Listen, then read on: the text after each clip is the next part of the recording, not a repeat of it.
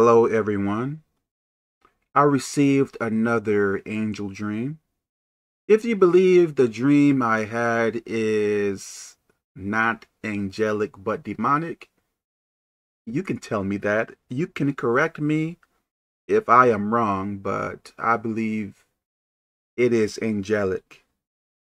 And let me say this as well. I don't really remember the dream very well. Maybe I should have recorded after I woke up. I don't know if I could at that time. I'm not sure. Anyways, I believe there were a group of us, maybe six of us. Now, I remember there was one angel, but I'm not sure if there were more than one. It may have been, but let's say it was only one. At least one I kind of remember. And in that dream, I believe we had, for myself, let me say it for myself, I believe I had so much joy. And I don't remember if the others had a lot of joy as well, but I believe I remember having joy. Someone may ask me, how does angel look? How does angels look? I don't know everything to angels, but I believe when in this dream, it is kind of hard to explain. They look human, but in the way they appear, I believe you can tell they are not human.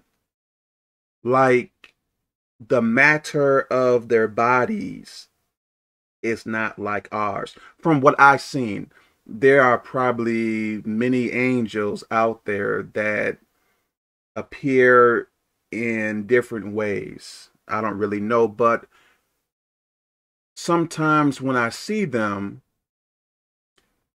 like their bodies are not really like ours. What comes to my mind, not exactly like, who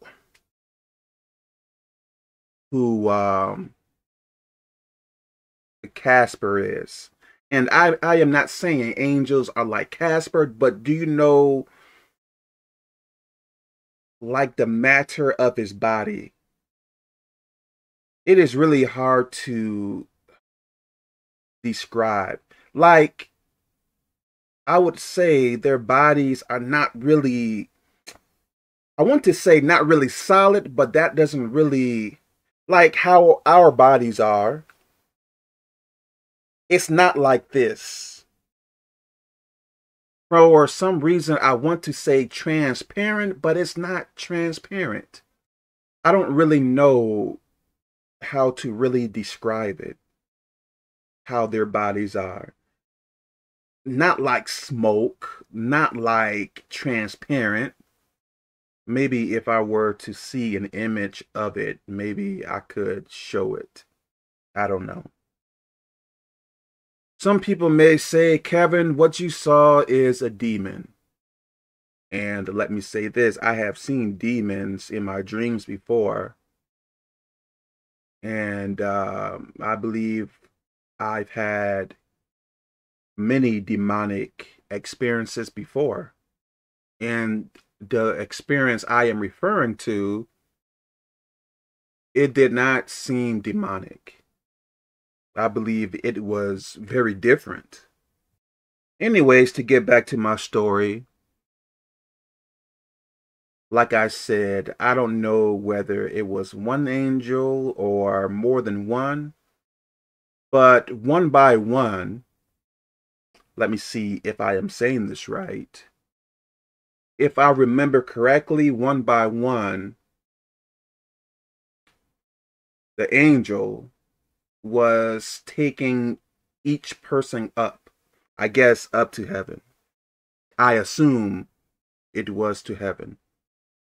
And when the angel would take them up, it was if they would,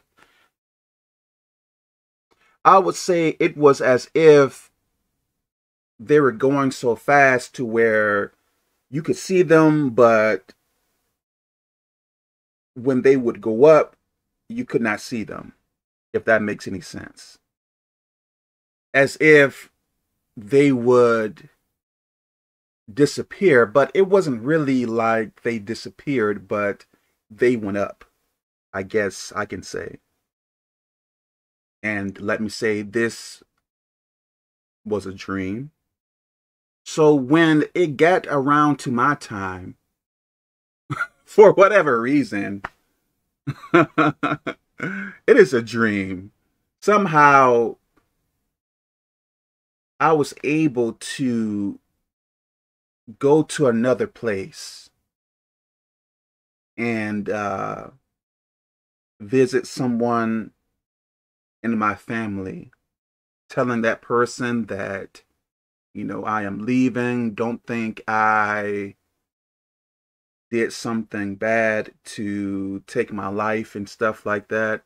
Like, I don't really remember the conversation fully, but trying to explain to that person that this is where I am going and nothing bad happened. Pretty much that is what I told that individual. And at the same time, I don't know why, but I was crying to that person.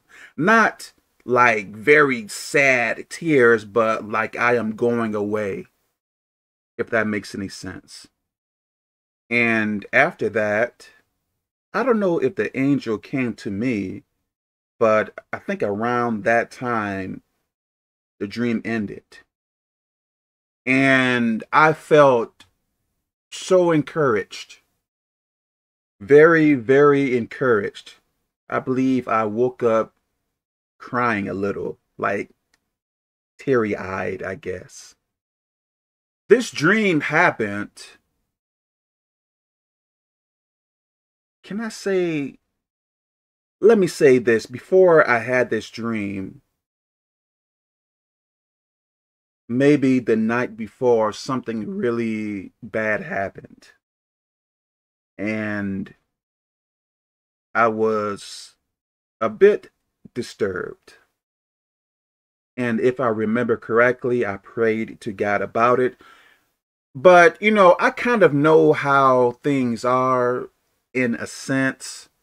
I know as a Christian, we are going to go through bad things.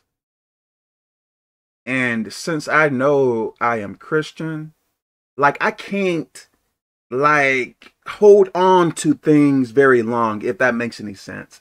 I can't like, oh, this person did this and I am going to hold on to it to where I am going to always be sad or always be mad or always feel very bad. I know that I have to, like, when bad things happen to me, I know I have to let it just fall off, if that makes any sense. Like, the problems come to you and don't hold on to them, let it fall off. But at the same time, I am human and I do feel emotional pain. I do get hurt, of course. But I have learned, try to forgive as quickly as possible. Try to forgive as quickly as possible. And I may have prayed. I think I prayed and then later I went to sleep. And then I woke up with, not woke up with that dream. I went to sleep and I believe that's when I had that dream. To be quite honest, I'm already motivated to live for Jesus Christ, but that dream really encouraged me. Like, in a sense, telling me that I am not saying that I am perfect. I am not saying I do everything right, but I believe that dream told me, like, hey, like, living for Jesus Christ is not in vain. Like, you are not wasting your time. Like, there is a purpose for what you are doing. Yes, you may have hard times.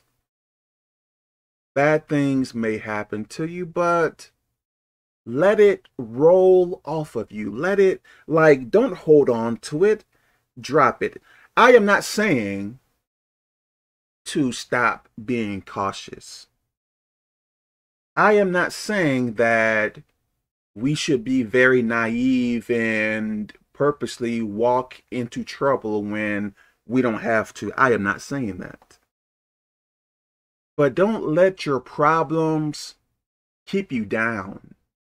Like, yes, you will have problems, but be able to forgive and move on. If that dream came from God and if it is not demonic, I thank God for that dream. I really do thank God for it because I really try, I honestly really try to be more patient, to be more humble, to be more, what is that word? More meek. You know, some people may believe that, Kevin, you don't really stand up for yourself. Kevin, you are a pushover. Do you know how I was years ago? Do you know how rude and mean and like I was pretty bad back in my past? Like what you see now, I was not that way before. Like it took so much time, effort, and by the grace of God too, it took so much for me to become the way I am now. And I have to give thanks to God for it.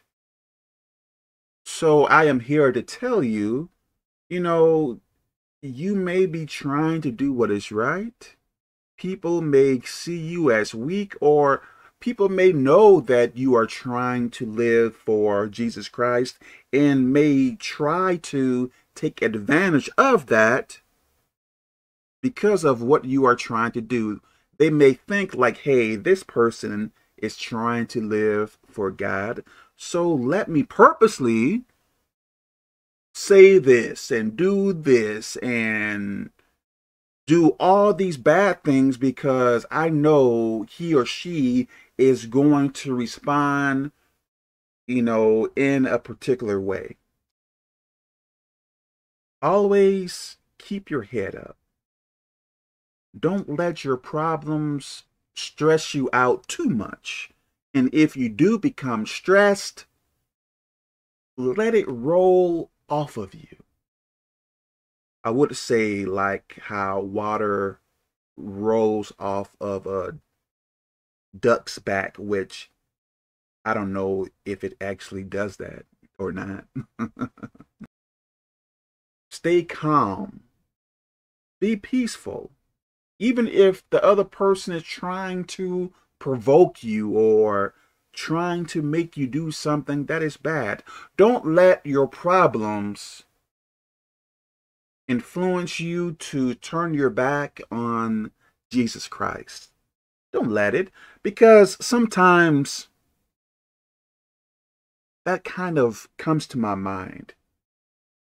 Like I should do this and I should do that because these particular problems are coming to me. Do what is right. Let me stop here. May God bless us.